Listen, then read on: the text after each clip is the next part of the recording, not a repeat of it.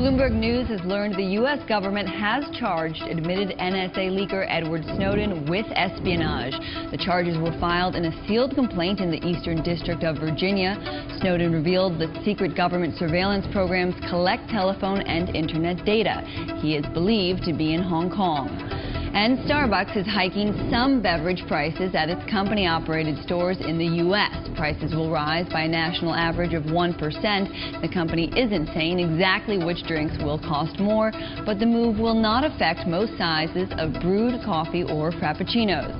And the Food Network says it will not renew Paula Deen's contract. The move came barely an hour after the celebrity cook posted a videotaped apology for using racial slurs in the past.